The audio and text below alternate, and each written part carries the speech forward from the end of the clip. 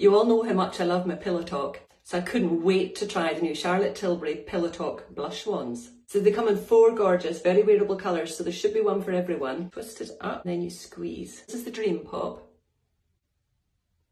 Peach Pop, Pillow Talk. Oh, they're lovely and blendable actually. Today I think I'll go with the Pillow Talk. It's like the original colour of Pillow Talk.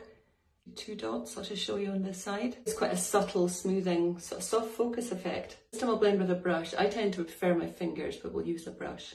So it blends easily either way, brush or fingers. I'm just going to leave it at that and finish off my look. I've got Pillow Talk in my eye, Pillow Talk push up lashes, tidy up of my lips. Some Pillow Talk gloss. I love how the colours all work together. So it's a big thumbs up from me. Let me know which one was your favourite.